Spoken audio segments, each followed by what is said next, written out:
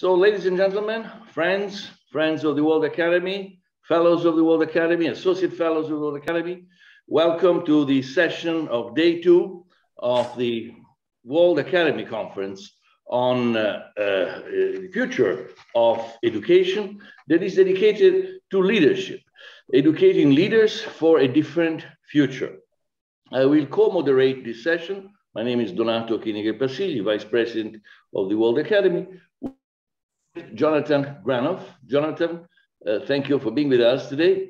And Jonathan is the president of the Security Institute, International Security Institute, and many of you know, besides being a trustee of the World Academy. So the fellows and friends of the Academy that are with us today. So let me start by remembering the words of John Fitzgerald Kennedy, who was saying that leadership and learning are indispensable to one another. So the question that we have to pose ourselves is, are we providing leaders of today with the learning tools, with the learning capacities, with the learning institutions that are required to be an effective leader? And this applies obviously to the leaders of today, but even more to the leaders of tomorrow, the leaders that are shaping themselves as we speak. We heard that in the previous session, and it's true, it's very well what our friends and Peter Schlosser in particular said. The fact that when we deal with younger generations, young Hans, for sure, this is your case, we are always surprised of how much they are ahead of us in not just in technical capacities, but in thinking, in this system thinking that is definitely needed. So I would say, I mean, at least for my personal experience, that we can be positive. We can have a positive outlook in terms of the future because we are surrounded by generations or a new generation for sure of young, skilled individuals, women and men around the world that can become effective leaders. The problem is that the system that we have nowadays is still self-centered, is still self-referential, is still a closed system that does not allow for young leaders to emerge. They're trying their best, and they do succeed in many cases, but certainly it is an uphill battle. So the question that I think we should pose ourselves is, how are we going to help them? How are we going to help them in a society that sometimes does not learn from its own past? Maybe some of you remember a group, a comedy group, a British comedy group called the Monty Pythons. They had this surreal thinking that I loved a lot. And there is a sentence that is, Joe Nurse, yes, nice to have you with us. A sentence that has been quoted a lot from them, from one of their sketches. What have the Romans ever done for us? What have the Romans ever done for us?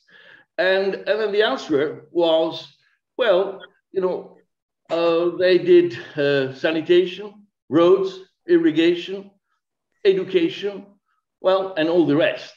So in the end, it seemed like the Romans did a lot for us. But a lot of contemporary people tend to forget that there is a lot that we learn from history and a lot of mistakes that we also have been committed in history that should not be repeated. So the question is, can we really learn from the past? This is also very important. Or should we, as someone says, you know, ignore? You know, what the Romans did, what the Greek did, what the ancient cultures provided to us, and just focus on technical skills. This, by the way, has been an Italian minister that a few days ago, an Italian minister of emerging technology, who had a brilliant idea of saying something like that. So the question I have for you is, what do you think? How, again, can we help new leaders, young leaders, to emerge in this system that is not really viable as it is? And plus, as we heard from previous speakers, we have reached the limit. We have reached the limit of what we can afford in this planet, the boundary limits, as Schlosser said. We went definitely beyond. So it's not a matter really of conserving what we have.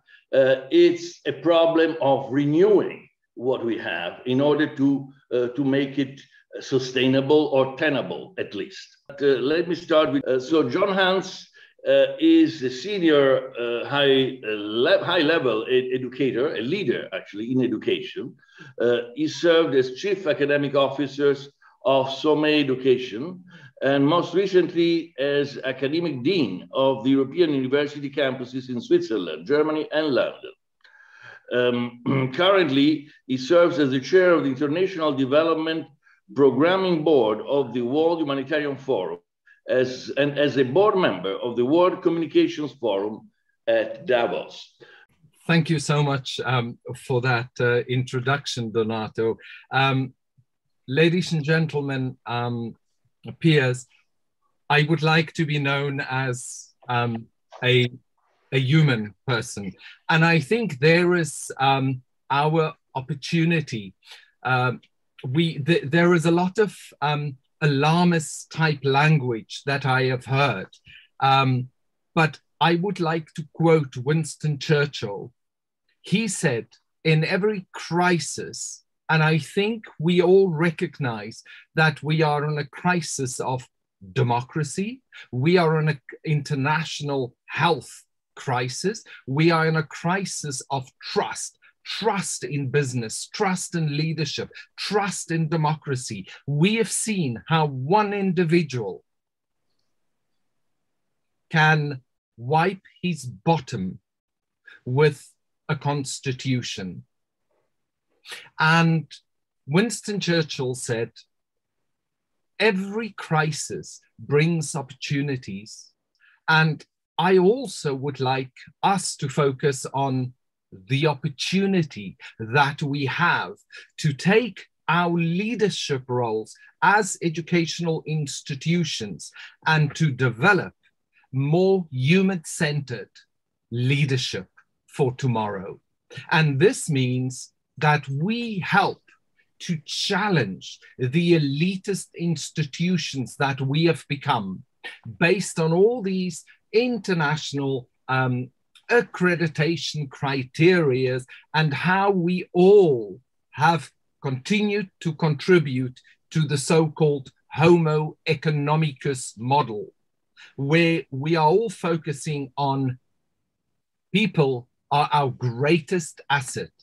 But the way that we capture them in our ledgers, in our accounting, we actually have all contributed to dehumanizing our common humanity, because we then put people as a cost, not as an asset. And if we as educational institutions can rephrase that, and we can view people not as units of academic production, but people as truly our greatest asset. And I think leadership and developing leadership based on not a Western perspective, not on an American, an MBA perspective, but on the global excellence that we have across the number of institutions. I think therein lies a massive opportunity. And this is where I would like to commend WAAS, because they are extremely well placed to become an effective leader in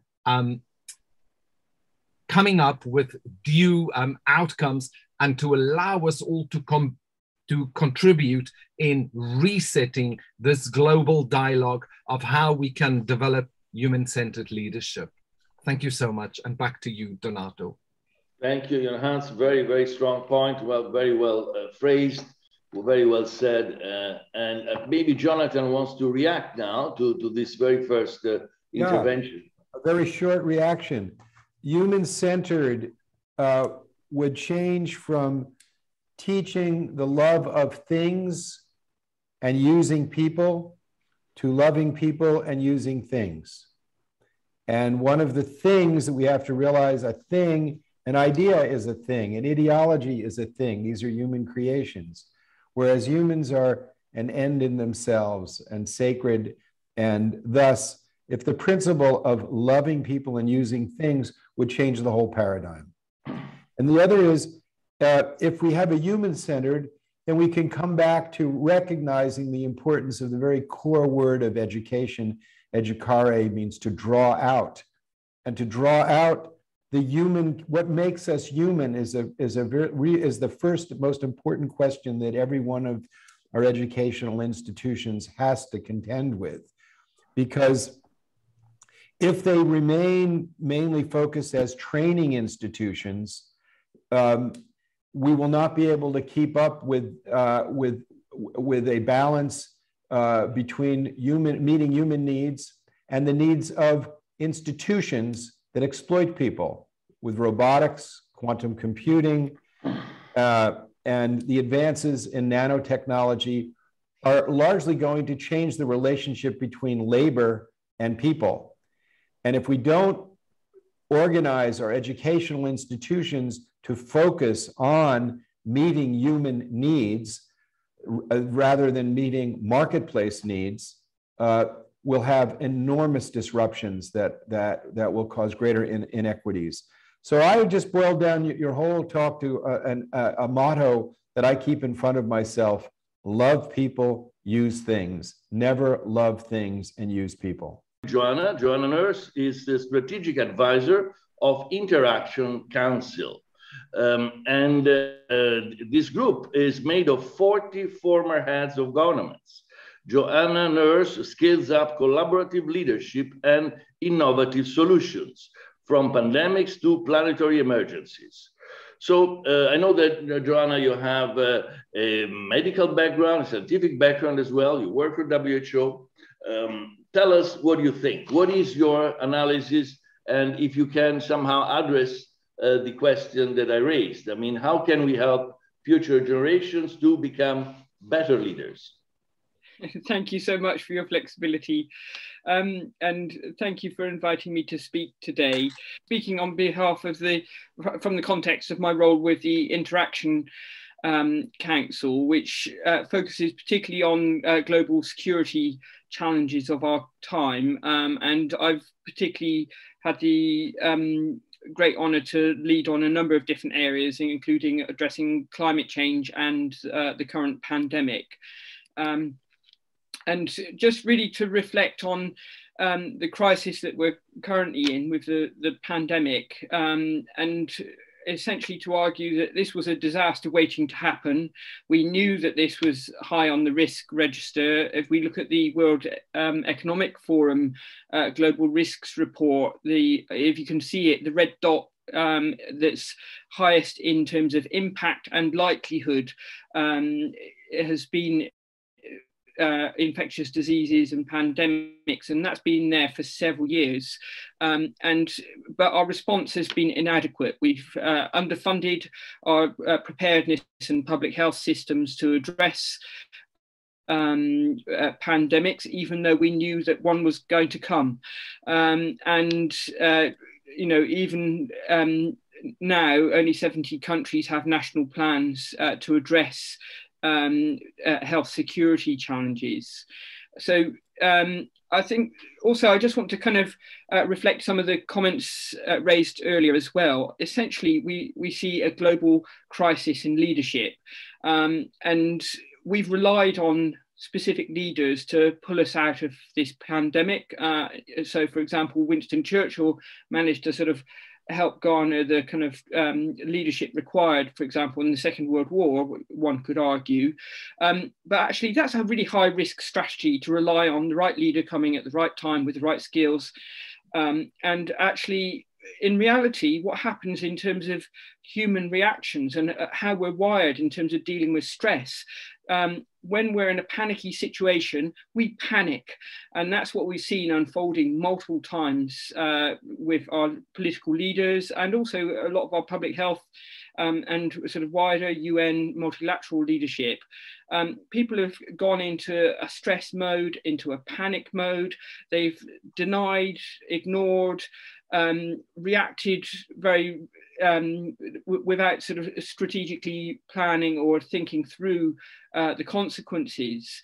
And you can see what a mess that's got us into. We're 2 years virtually into the pandemic, and we're really nowhere to leave this place.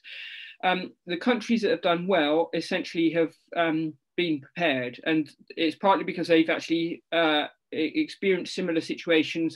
They had good preparedness plans, and they had strong political leadership that was decisive and, interestingly, put people first rather than the economy first.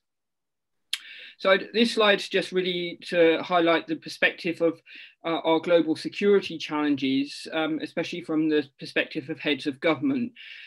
They've tended to focus about global security around wars and conflict, but actually today we're facing modern and multiple challenges, including the climate crisis and pandemics. And actually we need leaders that are able to increasingly deal with emergencies and crises of this sort. And this is just very quickly to say a global security framework that I've prepared with the Interaction Council. We met last week and discussed this, and Bertie Ahern, the chair of the Interaction Council meeting and of the Interaction Council, really highlighted as well the importance of developing a global strategy or some sort of global response. At the moment, we're focused mostly on vaccines, one part of a response that's needed. And actually, when we're thinking about global leadership and where the gaps are, we actually need some sort of plan or way forward through this pandemic. But this framework outlines potentially the infrastructure that's needed going forward in the future, so that we're able to respond to future things like health or planetary emergencies, including the climate emergency. And it's really thinking about the infrastructure, for example, of the Security Council, of our UN infrastructure, to actually be able to address these sorts of challenges. And I'd particularly like to argue going forward as well, and I'm sorry I won't be able to join you for the rest of the discussion, that we need to strengthen our leaders and our young leaders for the future, but we also need to strengthen our governance structures and the infrastructure, the architecture of leadership, so that we actually create systems that don't allow these sort of catastrophic failures that we're experiencing now. So, and then I just sort of propose here something about how we can think about leadership systems for education, to create the sort of leaders that we need for the future, but also the sort of leadership systems as well. So that in terms of the infrastructure, we need strong governance. Whether it's policy, legislation, the infrastructure at international and national levels, right down to communities and education systems. And really just to argue as well the case of we need to combine science with art. So I've got sort of knowledge and advocacy here. And I think having been involved at the coalface in terms of the pandemic response, there's a real gap between translating science in a way that policymakers, politicians and the general public understand. And that is a similar crisis, I think, or a gap in terms of that knowledge translation and the ability to give narrative for the climate crisis as well. So I'd really want to emphasize that aspect. And then the other aspect as well is in the center, I've got here about the sort of essentially the sustainable development goal kind of areas in terms of people, peace, prosperity, but particularly with the climate crisis and the priority that that represents for our very own existence, we need to put the planet much more centrally in terms of decision-making and decision-making processes going forward. And align our education systems to help enable to deliver the sustainable development goals. So capacity, obviously in terms of education systems, but also a call to for how we train leaders to deal with emergencies and strengthen resilience. And I'm just moving to the last slide to give some examples from the work that I did in Commonwealth. So this on the left-hand side is a Commonwealth curriculum framework that covered the 17 SDGs across the life course to create a multi-sector life course perspective about essentially aligning and modernising our education systems to actually enable us to deliver the sustainable development goals, which again resonates with the comment earlier about actually we need to think about what do we want education to produce in the future along with leaders. And then on the right hand side, just to highlight opportunities through a digital platform for Planet, Place and People that I'm taking forward with a group of digital fellows in the Commonwealth Centre for Digital Health. And that's a real opportunity to how we can really scale up education as a common good as well. Thank you. Dear Joe, it was a pleasure having you with us, because I think that you made your point clear with a framework that is certainly logic, that stands, that put things in the right perspective, and that many organizations adopt. The problem is that the framework is there, is who is going to do it, and how is they going to do it. So we in the United Nations, we have very similar models. The problem is that even if you are prepared, the disaster strikes, and when disaster strikes, leaders are never equipped. And they don't make people equipped in particular. So this is even worse. So I think that we have to consider really as John Hans was saying, the people-centered approach, the individual, put him at the center of the response. And therefore equip everybody to be an agent of transformation. If I can just say one last word, I think I agree with you. The challenge is that our leaders aren't enabling the systems, so we have to find alternative means. And we, those of us who are in a position to influence need to influence through our own processes. Whether it's through education or different institutions. I think one of the other key bodies that aligns well with education and workforce development is around the professional bodies and institutions as well. So that was really just at the end of the day, you just need a certain number of influential bodies that can leverage the change that's needed.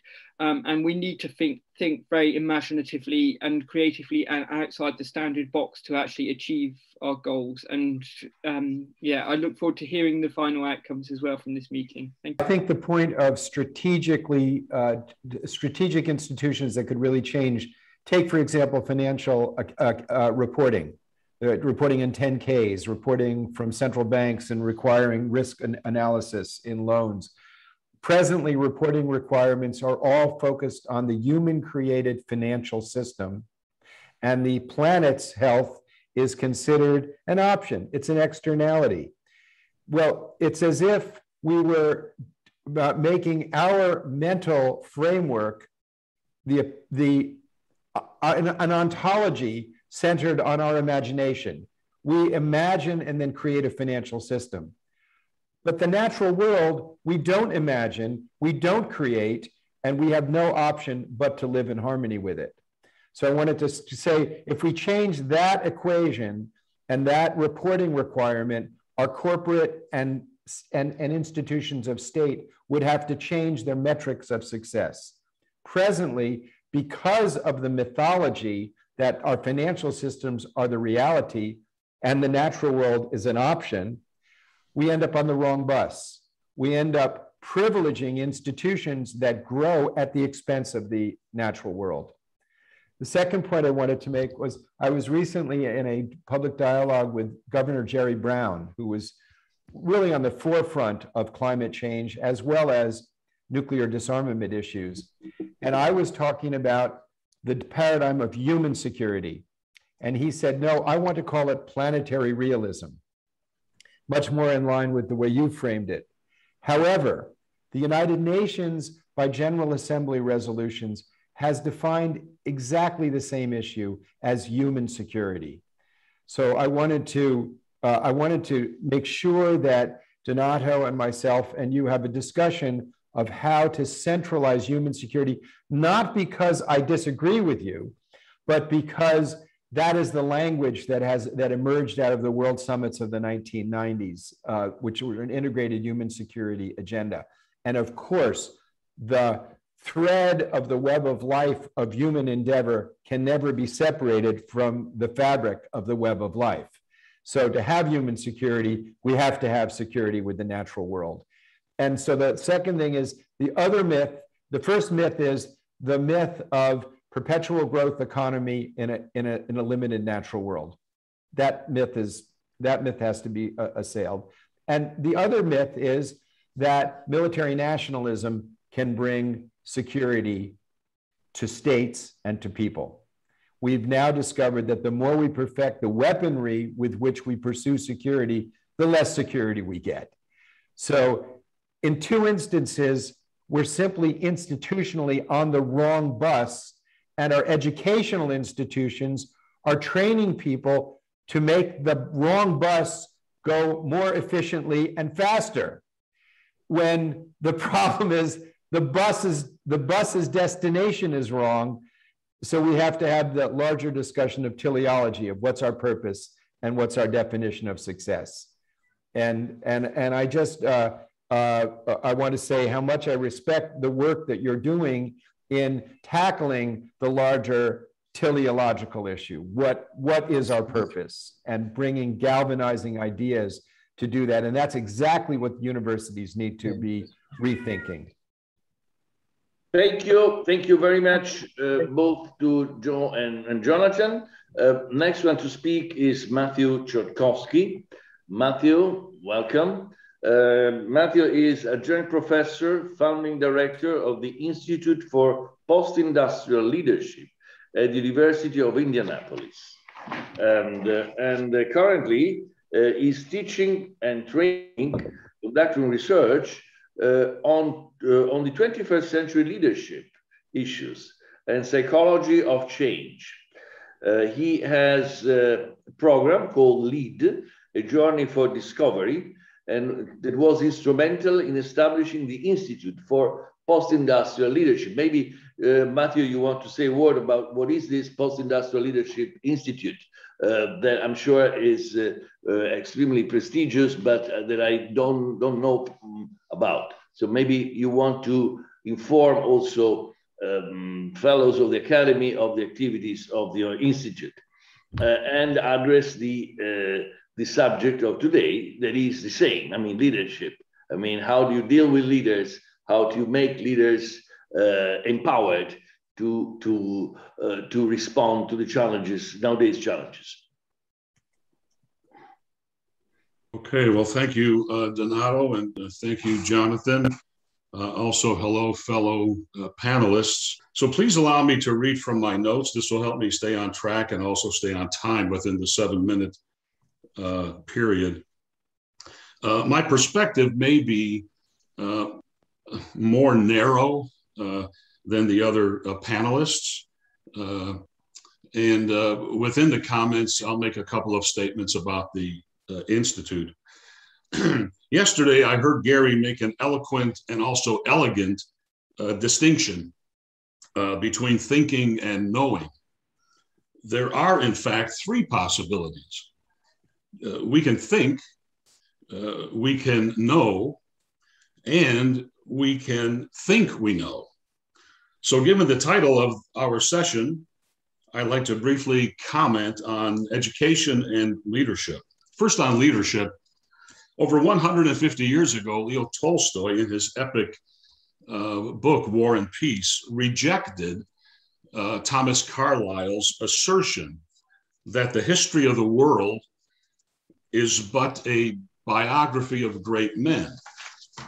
In so doing, he, along with others like Gustave Le Bon and Isaiah Berlin, debunked this convenient myth of the hero leader. The question is, what is the nature of leadership in the new economic era of the 21st century? Today, we distinguish between industrial and post-industrial paradigms of leadership.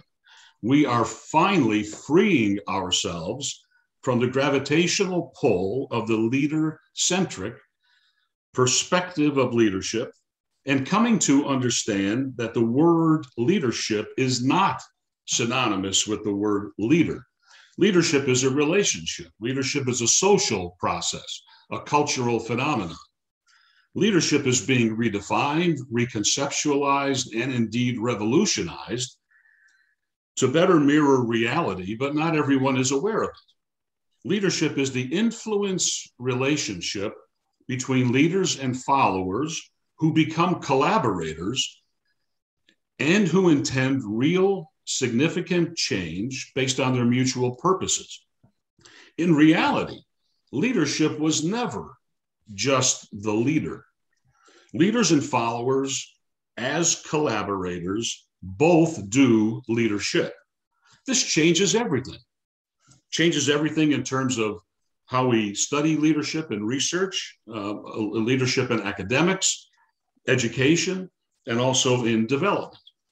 And since leadership is universal, this has global implications. The next question must be, who are we educating, therefore, and what does education consist of? Globally, billions of dollars are spent annually to educate, develop, and train leaders through academic courses, formal workshops, and seminars, and in-house training programs. Results are poor. Findings pretty much indicate that the outcomes of these types of so-called education do not meet the desired objectives, which takes us to education. It's interesting to note our current educational system contributes to an artificial prolongation of ignorance. I don't mean to be gratuitously provocative here, but you might know that in the Middle Ages, children went to university at the age of 12 or 13, and they studied things like grammar. They studied dialectic. They studied rhetoric. What was the purpose of that? Well, grammar was to understand the structure of language. Dialectic was to understand the application of language through logic, even scientific thinking. And then rhetoric, of course, had to do with expressing, or how we express our language, how we persuade. It wasn't until those elements were learned that the student went on to subjects. Today, students forget what they are taught because we, as teachers, forget to teach students how to learn. Students leave school, they leave college, they leave universities unable to learn, unable to reason. We even see signs of younger people being unable to debate, unable to have dialogue, unable to think analytically, scientifically, systematically. They go into the world pretty much unarmed intellectually. So education is not only about developing a broader range of competence, For example, at the Institute, which is the only institute in the world based on the Rostian perspective of the post-industrial paradigm, we are also the smallest, I would think, the smallest institute in the world. But also education has to do with a deeper level of consciousness. So it's not simply competence, but consciousness. At the Institute, we don't focus on training. We don't focus on the instruction of information. We focus on growth, personal growth and development, the construction of knowledge that leads to wisdom. Students can become more knowledgeable based on their teacher's knowledge, but they cannot become more wise based on their teacher's wisdom. We follow a brain-based approach in our instructional design, focusing on things like Kolb's learning model, action learning, reflection, transformational learning. But we also focus on principles, scientific principles. The people that go through our program learn profound principles, and a principle is an idea. It's not a behavior. So you don't teach the behavior, you teach the principle. And then we use what's called the 3I transformational learning system, which is to internalize ideas at the motive level. In other words, creating the neural circuitry that actually determines how we think and therefore how we behave.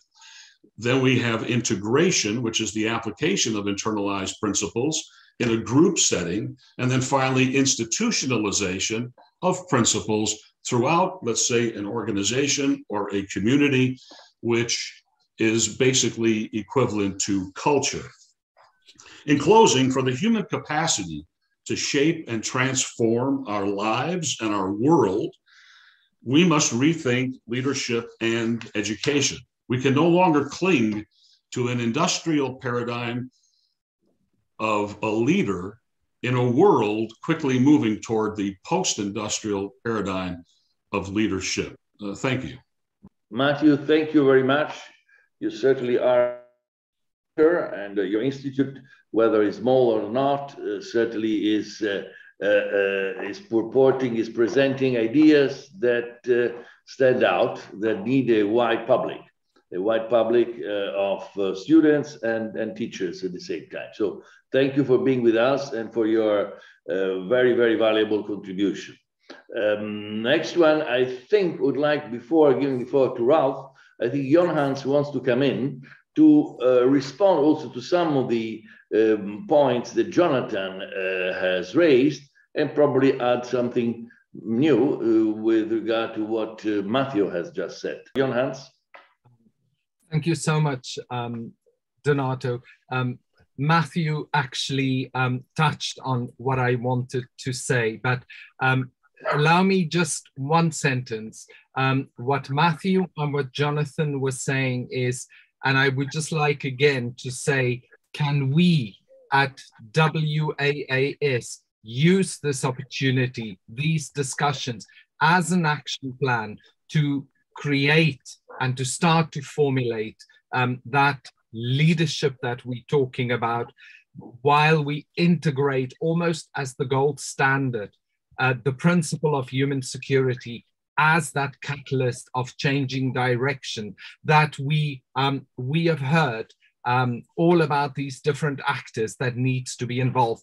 But there is another interesting element which and I think this elitist idea of education is based on what the Romans did, what X, Y, Z did, and we always quote leaders. I quoted Winston Churchill, but Winston Churchill, like the Romans, are dead.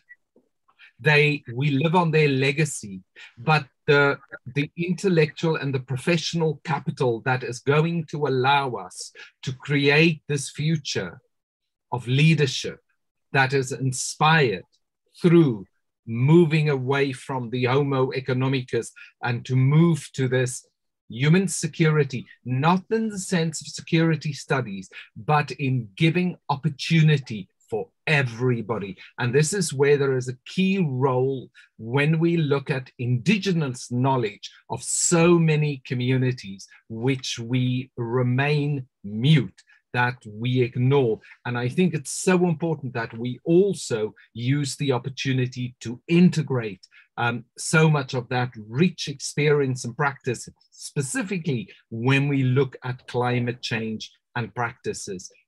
All of that is going to help us to contribute to this, and to quote Jonathan, to say integrating the principle of human security as a catalyst to changing our direction. Thank you. Thank you very much, Hans. Let's keep this round, Jonathan. Let's go directly to Rolf, and then you will have time to sum up things.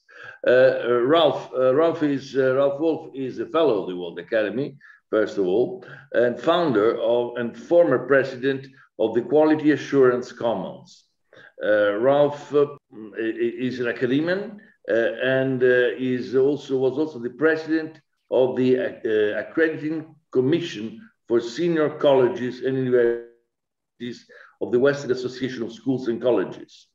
I know that you also work for the George Washington University and other international Tufts University and other universities.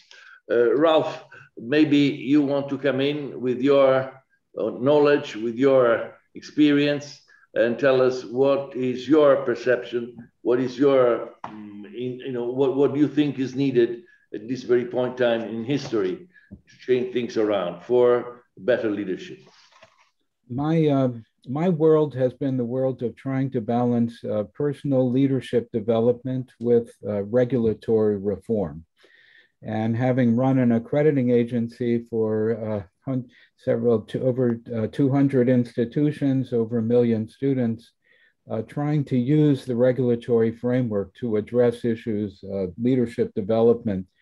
And in so doing, I have worked with hundreds of university presidents and board members.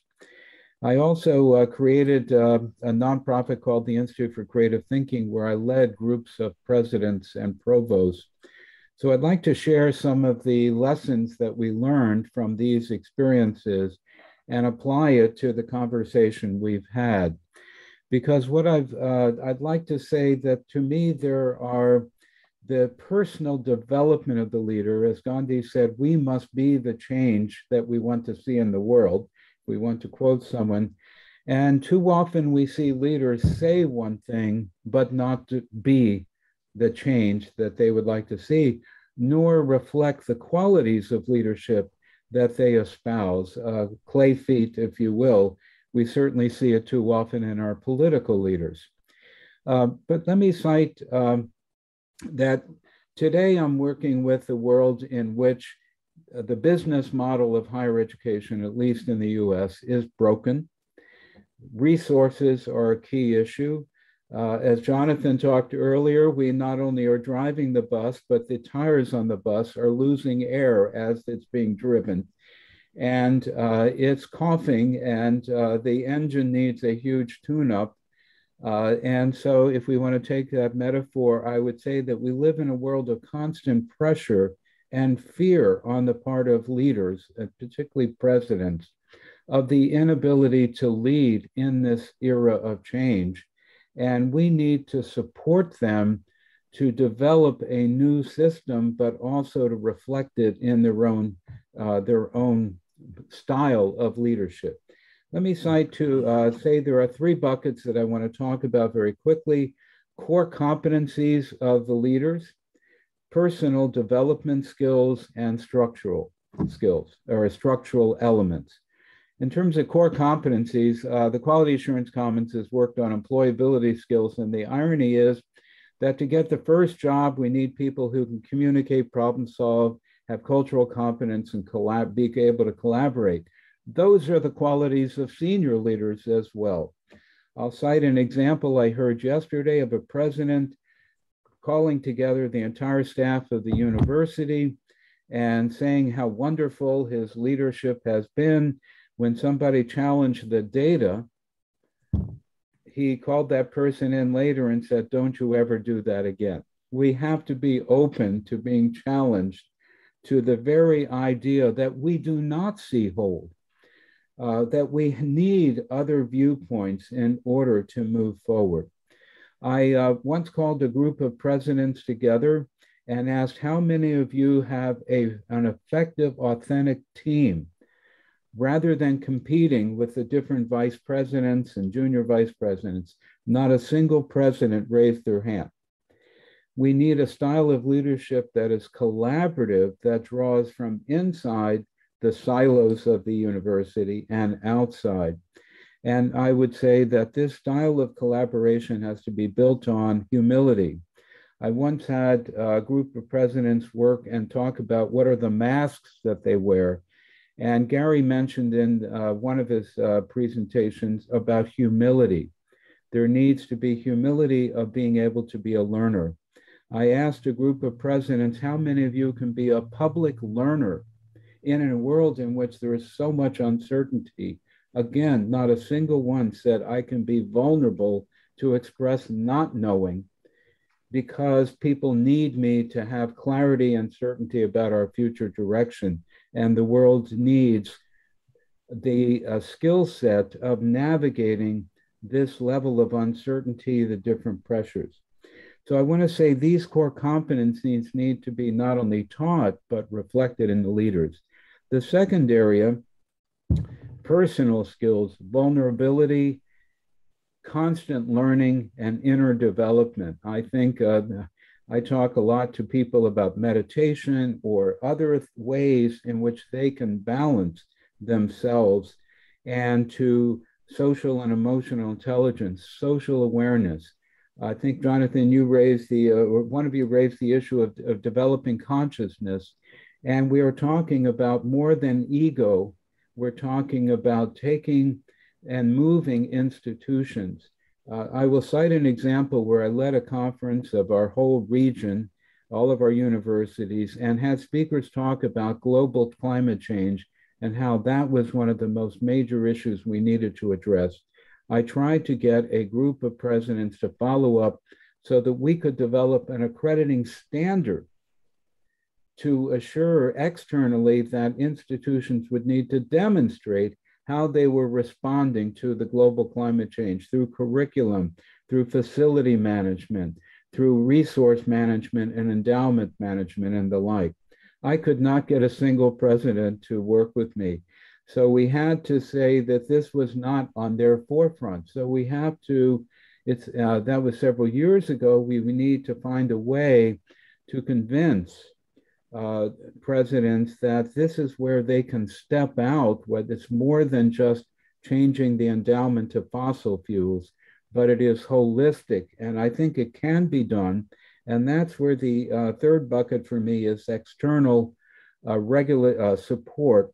One, we need to have commitments, and the commitments need to be followed by metrics. I'll cite an example.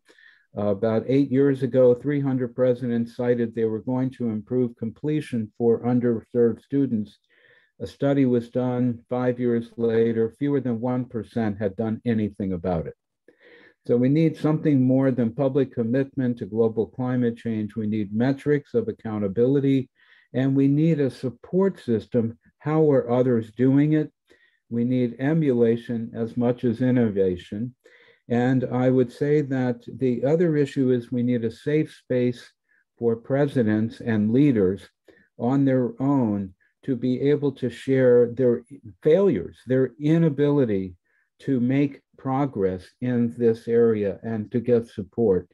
I worked with a group to try to provide coaches and mentors to presidents, and it was very difficult. Their boards didn't. It was a sign of vulnerability to get that support.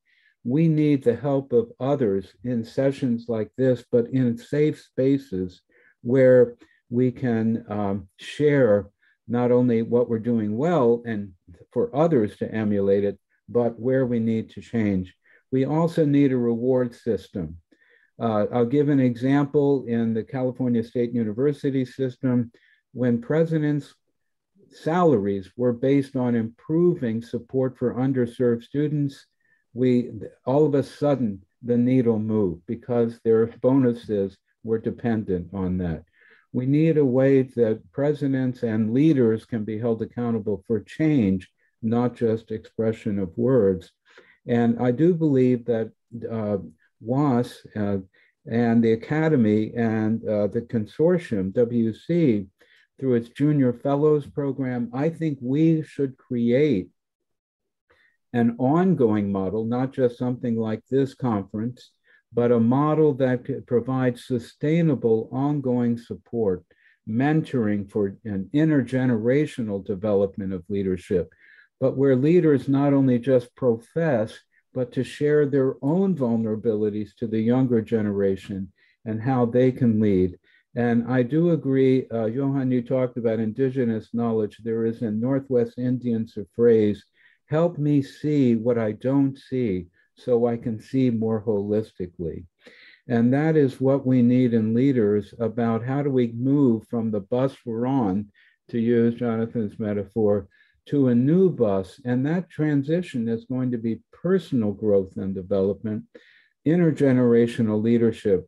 But I would also submit, I think we can try to move the needle with regulatory reform and reward systems, and we need to find those so that leaders are held accountable. I think it's a very exciting time with all of this knowledge about what's needed. We need examples of leaders, not the great hero, as you described, but we need leaders who are building teams and collaborating and using media and technology and communication to show that paying attention to the earth, to human security, to environmental justice, which is an important issue, can be addressed, and that we can lead in that respect while being vulnerable at the same time. I'll stop there. Thank you so much. I just really believe WOAS and WC can play an important role, just as this conference is doing, in developing a new generation of leaders. I was saying, thank you very much, Rolf. You made a fantastic proposal to have this platform, probably a way to communicate among leaders, to inspire others, to inspire young people, and to learn from one another. Maybe we have really little time left. So Jonathan, you could conclude addressing again the weaknesses of the present system, the system that is so defensive, that is so entrenched, and also with a recap of the points that we heard from the other speakers in terms of their proposals, how they see things evolving in positive terms, and how you see things evolving. Thank you, Jonathan.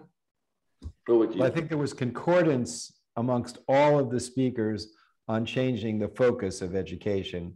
And I actually think Matthew's emphasis on what would develop a person with wisdom is key.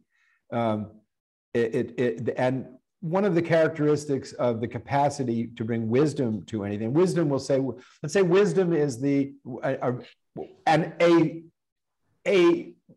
very limited sliver of the definition of wisdom is the ability to identify and bring virtue into practice. And that's part of what education has to provide for leaders. There was a book written in the 1960s by Philip Slater, a psychologist at Yale University, called The Pursuit of Loneliness, in which he characterized the qualities that are necessary to become the head of an American multinational corporation. And then he analyzed what are the qualities that are needed for someone to grow old and be lonely, to live a life of loneliness and disconnect. And he lined up the qualities to rise in the corporate ladder as the same as the qualities to become lonely. So he posed a complete disconnect between the pursuit of leadership and the pursuit of happiness. And I thought that was really implicit in much of what we were saying today, that leaders have to be integrated people and that leadership has to be grounded in human qualities that bring security and happiness. The most dysfunctional institutions we have today, I believe, are exemplified by the $1.9 trillion spent in the pursuit of security through the threat of annihilation. And I looked carefully at the educational backgrounds and the methodologies of the people leading those institutions who do it in stealth, without public discourse of the power they have. So if you look at STRATCOM, the Strategic Command, which does the strategic planning for the US military, the predominant military power on the planet, that came up with the shock and awe catastrophe of Iraq. They all have backgrounds from state universities in hard sciences. They all are expert in operational thinking, in thinking that is totally devoted to the measurement of things. So they could tell President Bush, yes, we can win the war in Iraq very easily because we can control transportation, we can control food, we can control communications, but they didn't have any understanding of human beings. That if you invade a country and you bomb them, they're not going to be happy with you. How basic is that? And how basic is it when they still remain the predominant institution that governs our state? So the current budget of the United States, Biden's military budget was just increased by $26 billion with no debate. And that kind of leadership that can be silent and govern and get that kind of money is something we have, as leading intellectuals, we have to uncover that. We have to pull away the cover on how decisions are really being made. What are the metrics that are being used? What is the definition of success? And that, to me, goes to the teleology of education. Is it job training or is it developing human beings?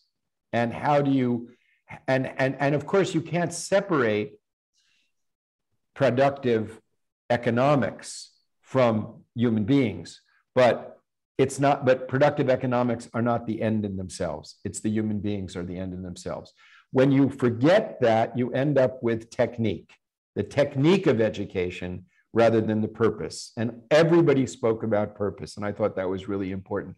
But this is a larger problem of modernity, being so fascinated with our human creativity, which has just exploded since the scientific revolution. So we end up with art without beauty, philosophy, art that's about the technique of art, philosophy that's about the technique of philosophy, not the pursuit of truth and beauty, religion based on dogma, rites, rituals, and dogma rather than love and transcendence, a financial system not grounded in the production of goods and services, but creates wealth in the financial system, medicine without healing, without the fullness of healing, just technique, education without character, and the production of weaponry without security, because we don't have people thinking about the why.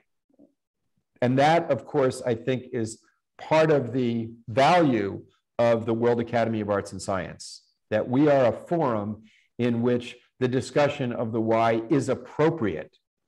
And so we're not leaders in business. We're not leaders in art per se. We're leaders, we should be leaders in the belief that ideas matter, thought matters, the meaning of things matter. And that's what, and so the WOAS was created by some people who are brilliant at both operations and thinking, who absolutely changed society. I mean, Albert Einstein certainly changed society and had a lot to say about the organization of society and values, as did Bertrand Russell, actually. So it's our mandate at WOAS to bring about catalytic ideas that can change the direction of these major institutions. And last but not least, I thought one of the things that should not go by us is that so much of the thinking of the leaders of our political institutions is governed by fear. And actually, because of the 10K, the quarterly reporting requirements of corporations, the fear of market fluctuations governs a great deal of business planning. In my life, I've been in-house counsel at a public company, so I saw up close how quarterly reporting, which is really fear-based, governs thinking. We're now learning from neuroscience that when we were in a panic mode, we actually think in a different part of our brain than we do when we are in a more reflective mode. It's totally astonishing that what we're learning recently in neuroscience. And aggressive operational thinking is privileging people in too many of our institutions, whereas reflective, patient, humble, caring, insightful thinking is burdened. And I think it's because we have forgotten the why. So I'll give you an example. I'm putting together a conference on rethinking security at Stanford, and I'm working with some of the most prestigious professors there. And I said, we need to have some neuroscientists in this discussion. And everybody said, why? And I said, because people think differently in crises. And how many people on the National Security Council today have the capacity for reflective thinking? And then I said, let's look at the Cuban Missile Crisis. If you didn't have Ted Sorensen there, we likely would have ended the world, because almost everybody else was an operational thinker. What do we do? And he stepped back and said, let's look at the whole thing. Let's slow it down. Let's get some time.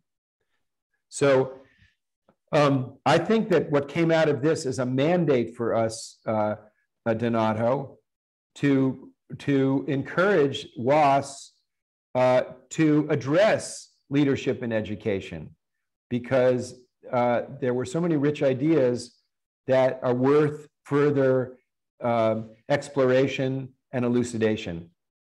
Absolutely. Thank you very much. Thank you for your final touches upon an excellent debate, Jonathan. Thanks to Ralph, Jan Hans, and all the others.